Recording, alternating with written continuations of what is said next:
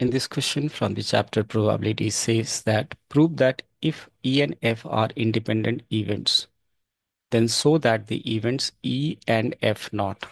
Well, it means to say that we are given E and F as independent events. So clearly their intersection will be what?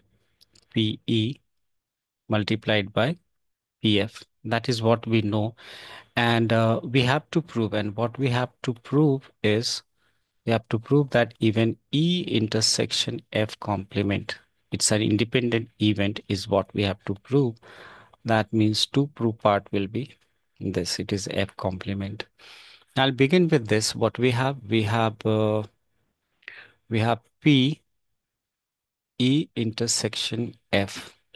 Can I write this as PE minus PE intersection F?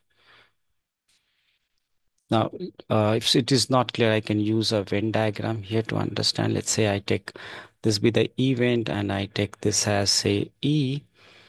I'll take this as E and I take another event, say F. It's not an event.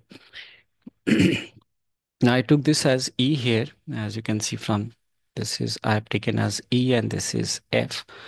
This is the other one, the blue one is F here. So we are looking for E, not F.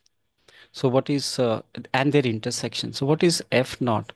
If I talk about F naught, then F naught will have all these reason F naught.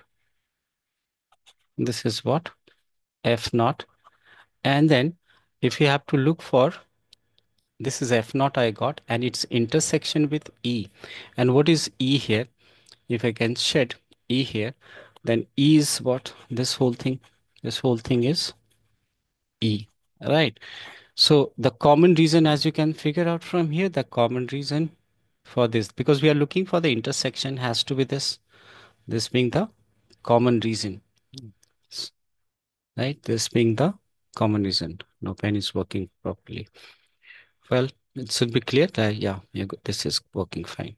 So this is the common reason here. So that's what I wrote this as. I can write PE intersection F, F complement as from this whole E, if I subtract this reason, this one, that is their intersection, I should get this.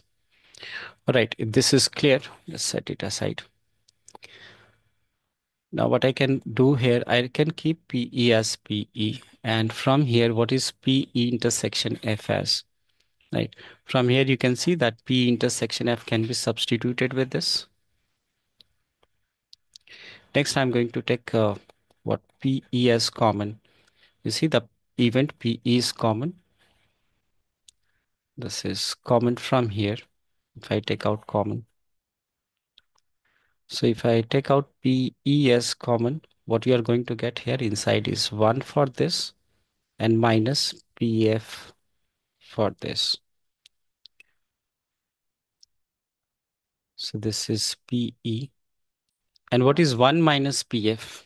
Has to be PF complement or P naught. That's what it means to say. Okay, I think this is what the RHS here, yeah, equal to RHS. Hence proved.